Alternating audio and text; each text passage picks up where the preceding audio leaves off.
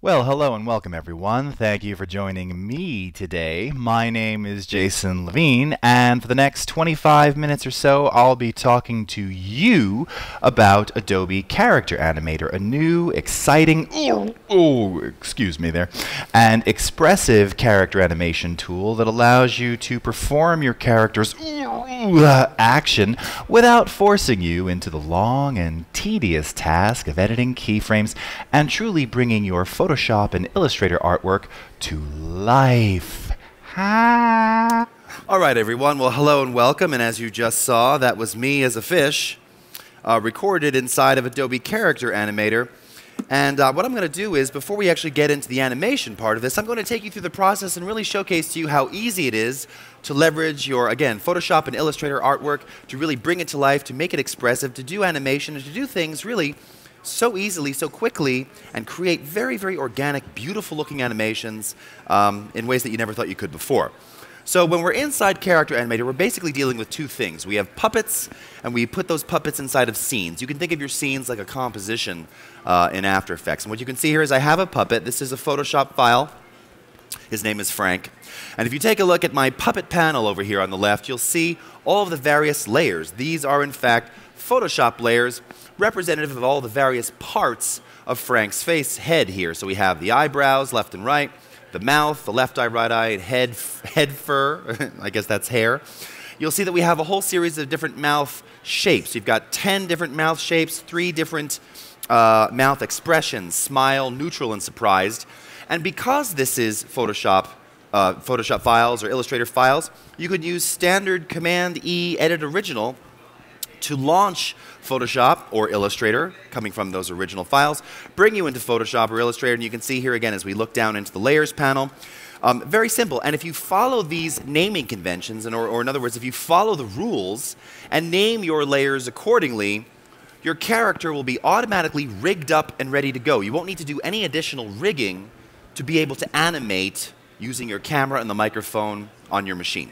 So this is really one of the amazing things about this is, if you name them properly, follow the rules, it's just going to work very, very simply. So just to kind of show you the back and forth that you have with Edit Original with Photoshop, again, this is nothing new to you. This works in almost every one of our CC applications.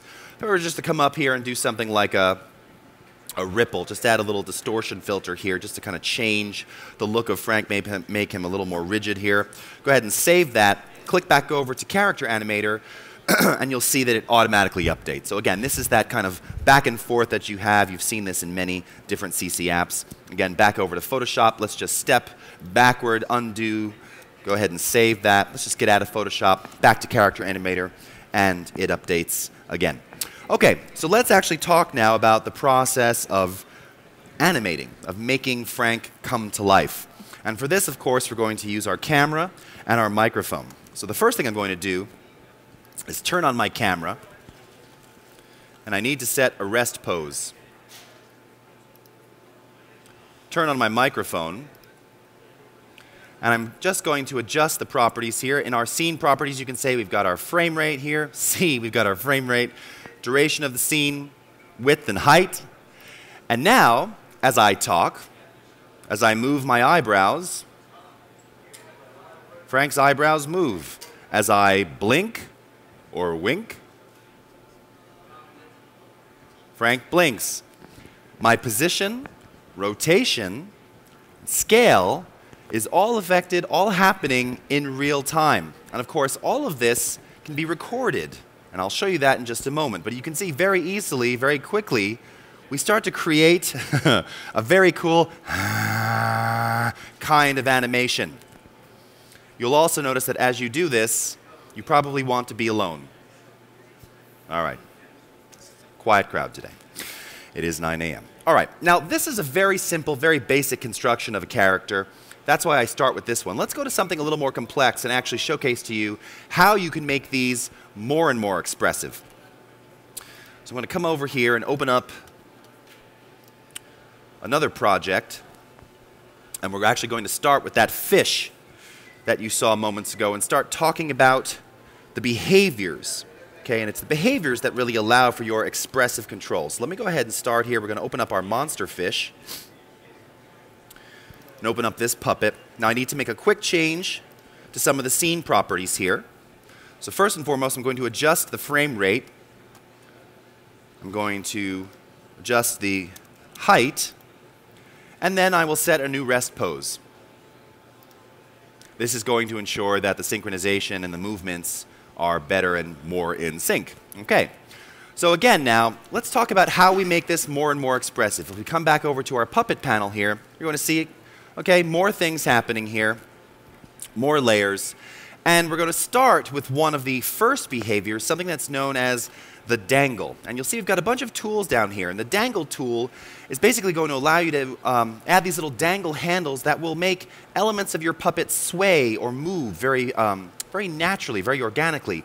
We've got this fish in the water, but his fins aren't moving, and I'd like his spike to kind of sway in the water too, right? There's something that's just not quite right. He looks very static, kind of strange. Well, as it turns out, we have the dangle applied here, and if I adjust my spring stiffness control, which you can see right here, you'll start to see, particularly on the spike at the top of my head, that it starts to get nice and dangly. You can see my fins swaying. You can see I'm blinking. I'm very happy. You can see why you want to be alone. You realize I'm doing this in front of people. I'm a grown man with children, and I'm not embarrassed. Okay? So that's the dangle, all right? And again, it's these behaviors that allow for this expressive control, and these can be modified locally or globally. Now, one other element here that seems to be missing to me is that the fish isn't breathing. So if I come over to our project panel again, I'm going to open up a new scene. Again, I'll just change my frame rate. I like the look of the lip sync. I'm going to set another rest pose.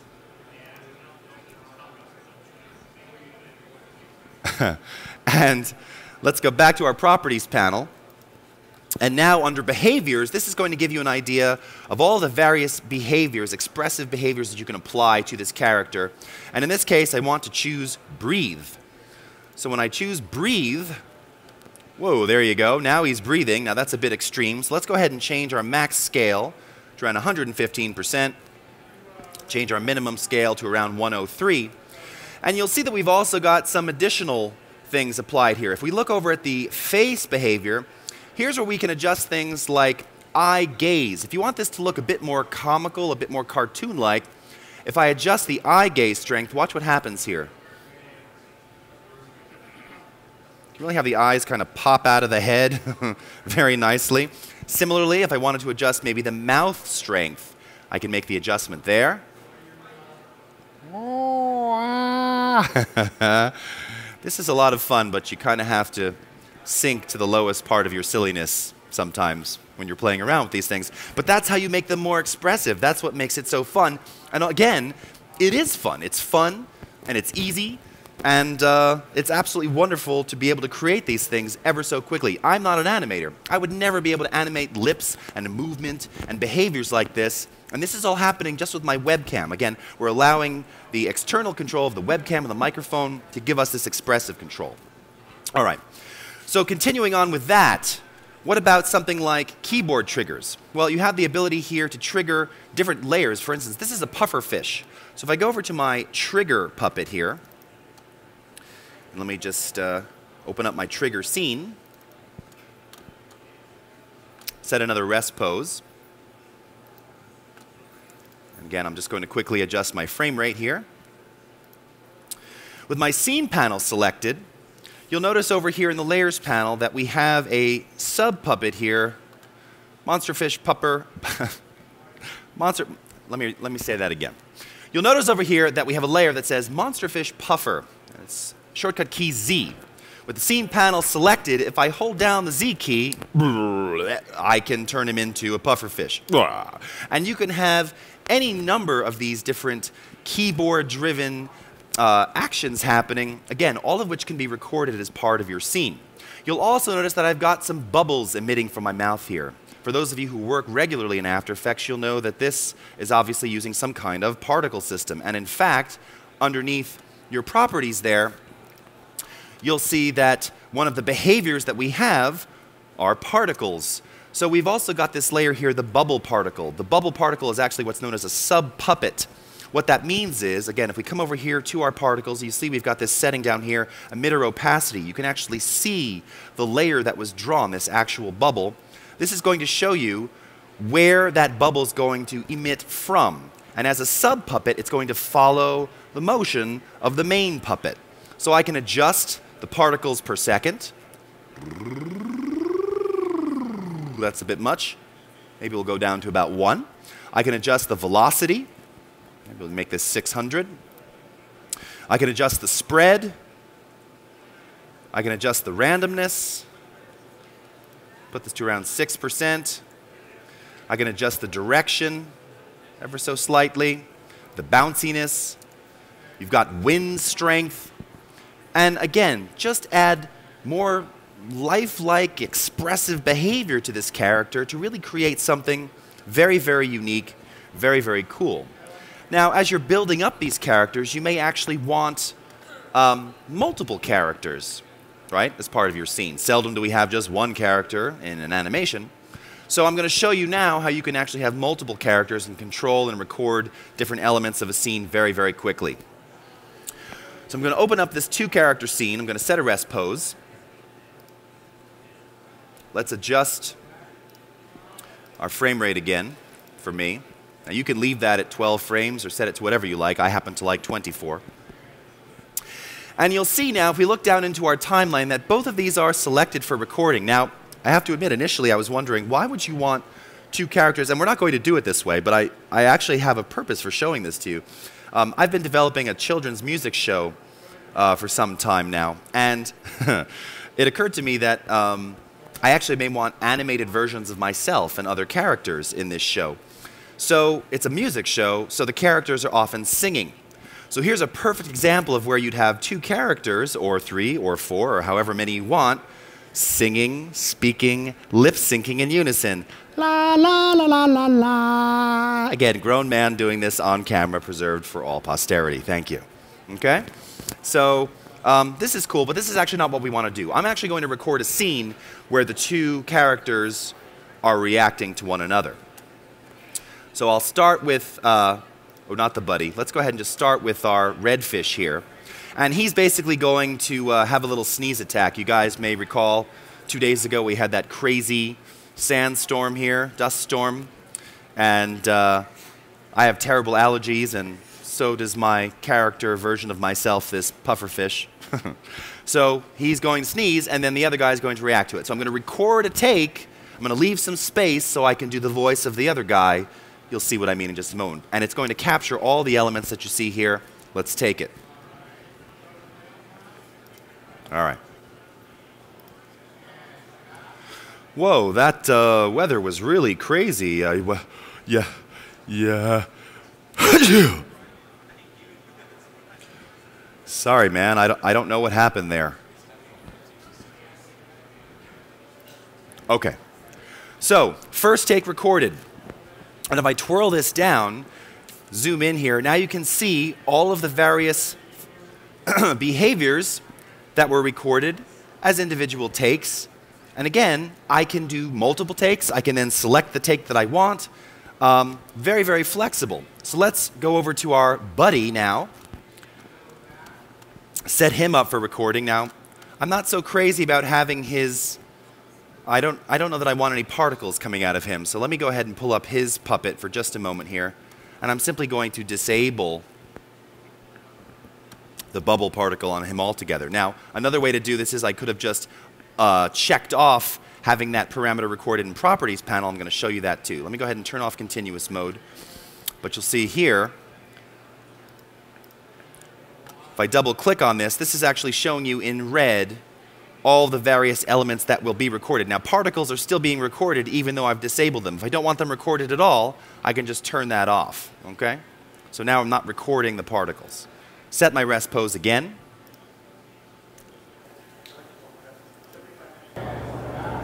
Whoa, that weather was really crazy. Yeah. Whoa, what happened there? Sorry, man, I don't know what happened there. Okay. All right, so now we've got both characters recorded. Let's go ahead and wind this back and play. Now we've got some audio delay compensation built in.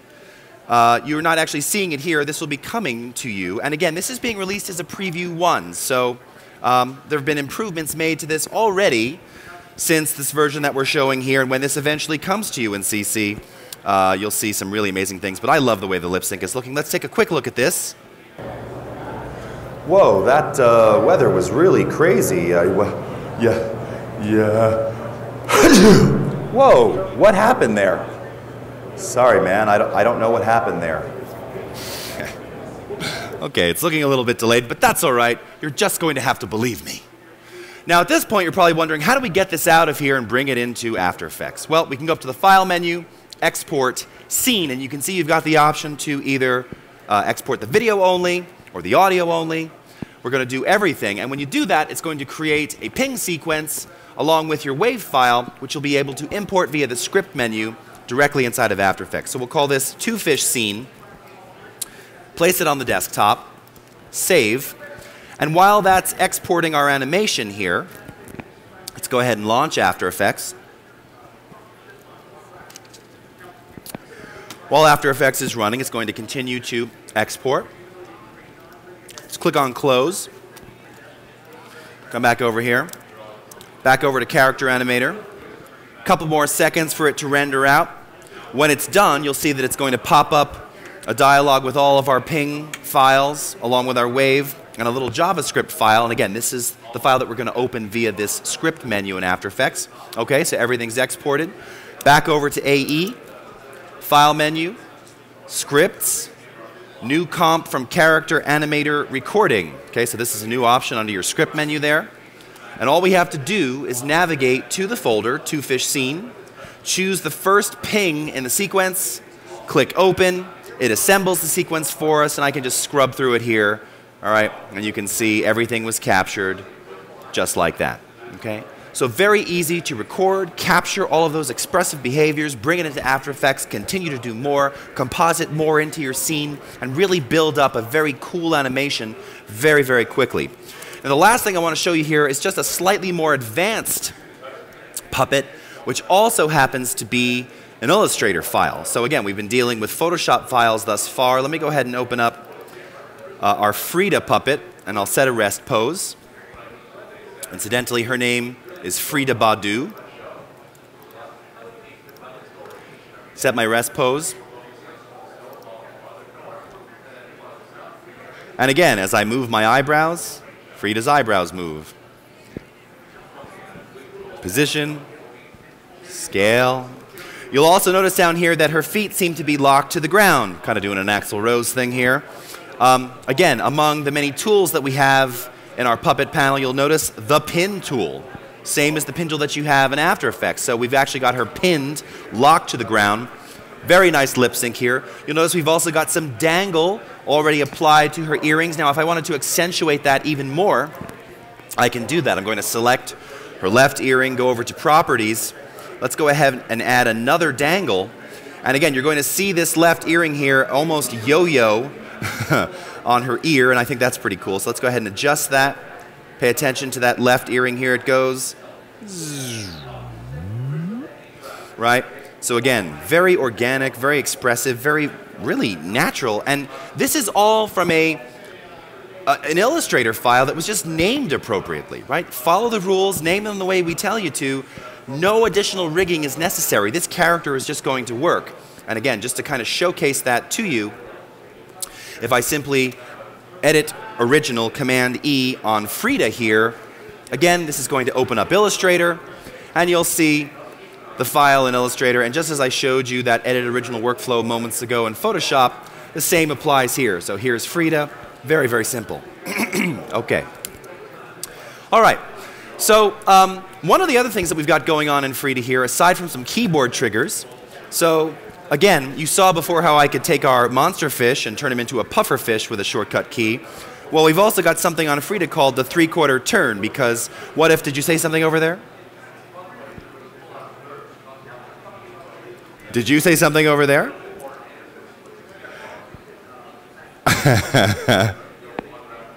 It's very odd doing this without hearing anybody talking back to me. But again, she can turn her head. And this is all being controlled by keyboard shortcuts. Down below here in the Tools panel, we also have the mouse track tool, which I've applied to her hands. So if I wanted Frida to wave to you in the audience, I could click on her hand and say, "Hi, NAB. Hi, friends watching online," like this, okay?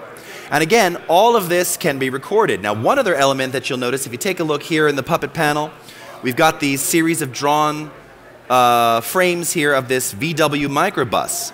And on this particular car layer, these images are going to cycle through using a property, a behavior rather, called cycle layers. And again, if I just go ahead and click on this car layer, cycle layers will do just that. They will cycle through those various images, and you can use this in a number of different ways.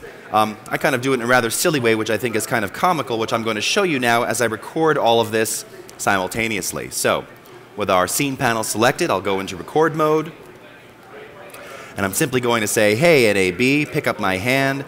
Hey, what's going on there? Ah, there's a bus. Ah,"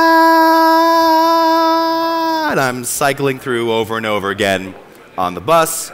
Tracked all of that, recorded all of that. Again, when it finishes, I can twirl this down. You can see all of the various properties that were recorded. We can do multiple takes. Think of this like multi-tracking different takes of your animation and choosing the ones you want, all with standard Illustrator and Photoshop artwork, truly bringing these to life. Expressive, leveraging, again, your camera, your microphone, keyboard shortcuts, mouse tracking, and this is just preview 1. So when we bring all of this to you, we want you to try it. We want you to tell us what you like about it, how we can improve this and make it better. We just sneaked this technology at Adobe Max a mere 6 months ago, and already we're bringing it to you. So this kind of gives you an idea of the amazing innovations going on at Adobe and how much we really want your feedback to allow us to make incredible new products for you and continue this innovation that is really the promise of Creative Cloud. So again, thank you so much for joining me, everyone. If you have more questions about Character Animator, please visit my colleagues just on the other side of the booth here, and have a good last day at NAB. We'll see you next time.